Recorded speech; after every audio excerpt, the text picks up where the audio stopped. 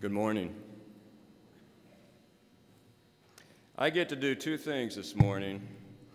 First, I have the privilege to say to our guests, our families, friends, faculty, staff, and of course, graduates, welcome on behalf of the Board of Trustees. We're delighted you're here. It's a joyous morning, and we appreciate you allowing us to join with you. The second thing I get to do today is take a few minutes to talk to the graduates, and I will be brief. When Dr. Wyatt first mentioned to me that he'd like for me to speak at the winter commencement, I thought to myself, I'm not sure what I have to say that would be helpful or meaningful. So what I did is I turned to one of my advisors, one of my close advisors, and I said, Siri, commencement address. And she immediately gave me the Wikipedia page so I would know what a commencement address was, and then gave me a number of opportunities for plagiarism, which wasn't very helpful. So then I thought, well, maybe there's something that I could draw from my commencement back in 1979. I went to a school very similar to Coker. And my commencement speaker was the Honorable William Webster, which is not exactly a household name. He had been a judge and at the time was the director of the FBI. Now think about it, it's 1979, there's 200 graduates, young people who have grown up in the 60s and the 70s, and somebody thought it would be good to have the director of the FBI come and talk at commencement. And I can assure you, I do not remember anything that the man said. So after much reflection, what I thought I would do is think about some of the things that I've learned over the years, things that I wish someone had shared with me at my graduation. And I came up with 6 things. So the first one is this. I wish someone at my commencement had told me to live my life more like a dog's. Live my life more like a dog. And that may sound kind of funny, but if you have a dog, or you know someone who has a dog, or you know a dog, you know that dogs like to live in the moment. They live in the moment. And if you don't believe it, ask them if they want to go for a ride in the car. They will bust a hip to get to the back door, and then roll the window down while you're driving, and the head goes out. They are totally oblivious to what might hit them in the nose. You know? They live in the moment.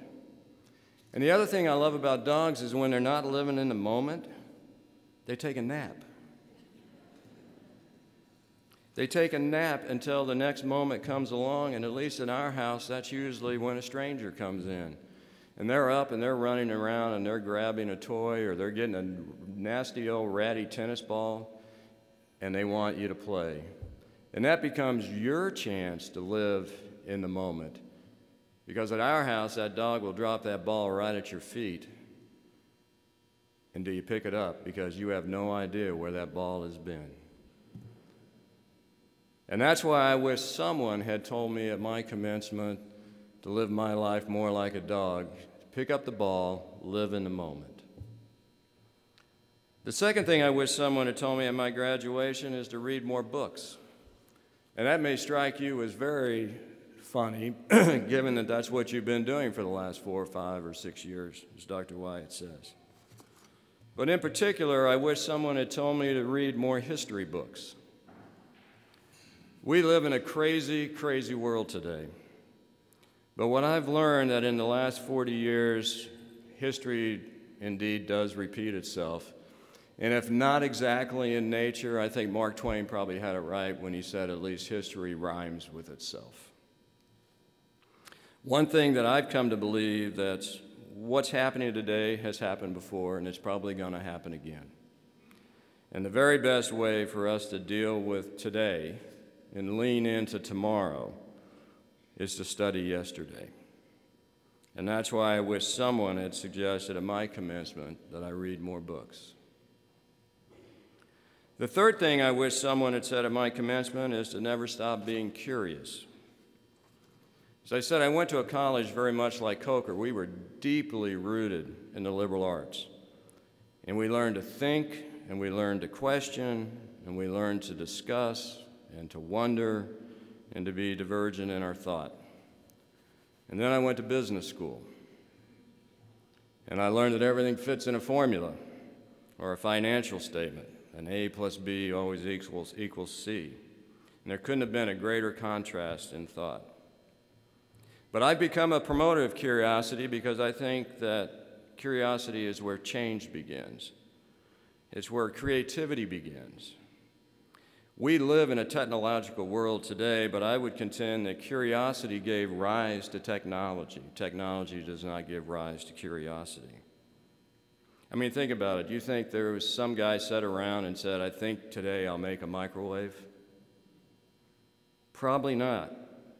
But there was probably someone who said, how do I use the technology that I have, and can I heat a cup of water with it or cook a meal in a minute or some other similar convenience? In my lifetime, I've witnessed the color TV, the personal computer, the internet, and the mobile phone. They're all incredible, life-changing technologies. But it wasn't until one man became curious to see if there was some way to create a device that would fit in his pocket and allow him to play and listen to his favorite music, his 10,000 songs. And Steve Jobs gave us the iPod. Now, if you fast forward today, we have a device that rose out of his curiosity that has literally changed the world, and that's a smartphone. Our world has gone mobile in real time from one man's curiosity. That's why I wish someone at my commencement had said to me, always be curious. The fourth thing that I wish someone had told me at my commencement is that life isn't fair, because it's not. Without question, everybody in this room has found ourselves faced with some situation where we say to ourselves, well, that isn't fair. And if it hasn't happened, it will. And you'll be faced with this reflection point. Do you face it and deal with it, or do you quit? And what I wish someone had said to me is that life won't always be fair, and that I should look for the detour. See, by definition, a detour will eventually get you where you want to go, but it requires you to take a different route. And life will challenge you in some way, and it's important that you look for the detour. Because what I've also learned is the detour can be a new adventure. It's a different way to go, with new things to see, new people to meet, and new things to learn. And that's why I wish someone at my commencement had told me that life isn't always fair, and look for the detour.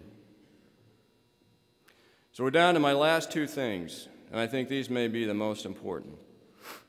The fifth thing that I wish someone had told me at my graduation is to care as much about doing good things for others as I care about my own achievement. Care as much about doing good things for others as I care about my own achievement. I've come to believe that the greater good can only be achieved by doing the greater good. I believe that to be true.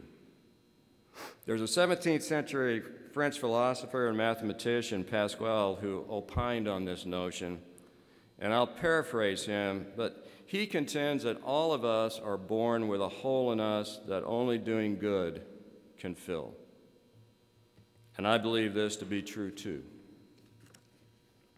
So I would urge you to find your cause, find your passion, find your reason to give to others, and then make it an equal part of your life plan.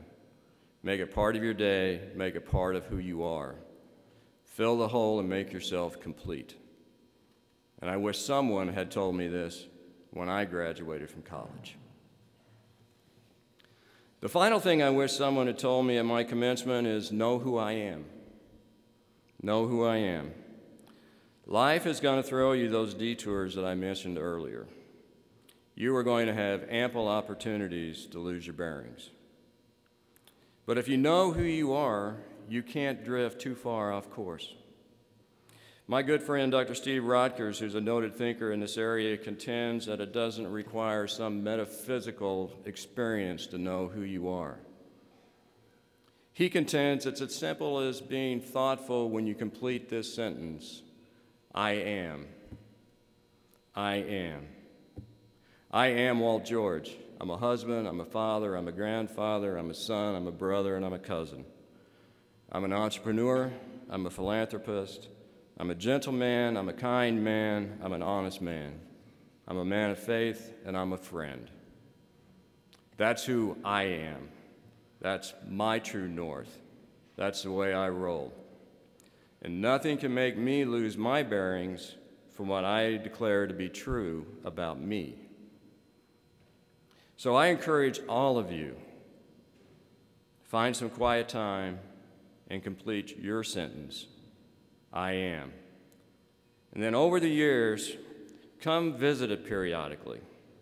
Ensure you are who you want to be. And here's why. Because when you are sure you know, and you declare it to be so, no amount of high wind can blow you off course, and no detour will take you in a direction you don't want to travel. And I wish someone had told me this when I graduated from college. Well, those are the 6 things that I came up with that I wish I had learned at my commencement. And it's my hope that 1 or 2 may somehow connect for you. So let's get on with the important things this morning, and that's graduation. Today, you become a graduate of Coker. You are now part of the Coker legacy. Always remember that we're here for you, and this is your home. Congratulations, we're very proud of you.